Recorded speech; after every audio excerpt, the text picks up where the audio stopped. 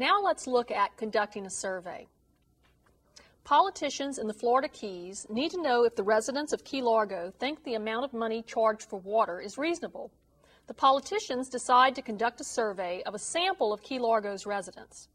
Which procedure would be most appropriate for a sample of Key Largo's residents? A. Survey all water customers who pay their water bills at Key Largo City Hall on the third day of the month. B. Survey a random sample of executives who work for the water company in Key Largo. C.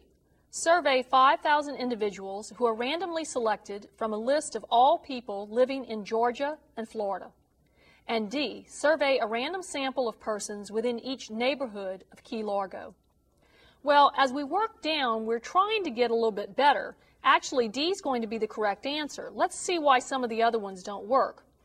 That part A would not be a random sample, as you're surveying only those water customers who pay their water bills on the third day of the month. Part B doesn't sound bad to start with, except for the fact we're looking at executives who work for the water company, so they certainly would be biased. Part C would be okay, except for the fact that we're looking at people who live in Georgia, which would have nothing to do with people who are residents of Key Largo. And so Part D is going to be the most random of the group that's given to us.